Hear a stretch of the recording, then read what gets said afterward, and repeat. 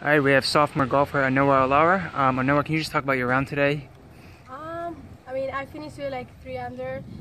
It was kind of like I finished with a bogey in the last one with 3 putts. It was my only bogey in all day round.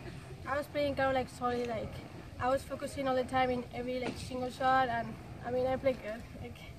Right, yeah. Aside from that last hole, you didn't have any other bogeys today. Can you just talk about how consistent you were throughout the round? I was like really consistent all the time. Like actually, I was playing really good, and all the time that I missed like the green, I was like going up and down. So, it was kind of like pity. Like in the last one, I did like 3 putts, but the rest, I was like, I'm really happy with the round actually. And just last question, how special was it to have such a good round in your postseason debut for the Gamecocks?